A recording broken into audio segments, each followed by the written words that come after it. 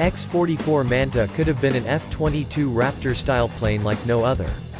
Russia and China would not have liked this one bit.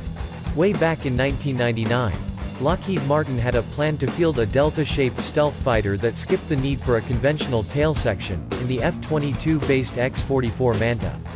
Instead of using a conventional tail section with both vertical and horizontal control surfaces, the Manta aimed to leverage thrust vector control, or directing the flow of the engine's thrust to give the aircraft the acrobatic capabilities it would need in a high-end dogfight.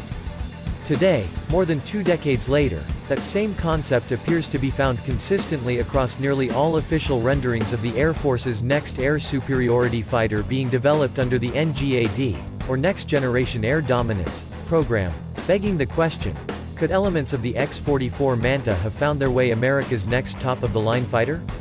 Last year, the U.S. Air Force shocked the world with the announcement that they had already designed, built, and tested a prototype aircraft out of their Next Generation Air Dominance program. This new jet promises to be more advanced than any fighter to ever come before it, designed to not only do battle with the advanced 5th-generation fighters being churned out by America's opponents in Russia and China, but to dominate them for decades to come. At right around the same time, the Air Force also unveiled a birthday celebrating image seemingly showing a wedge-shaped aircraft with no conventional tail section, prompting some to wonder if the artist's handiwork had anything to do with the NGAD announcement that came alongside it.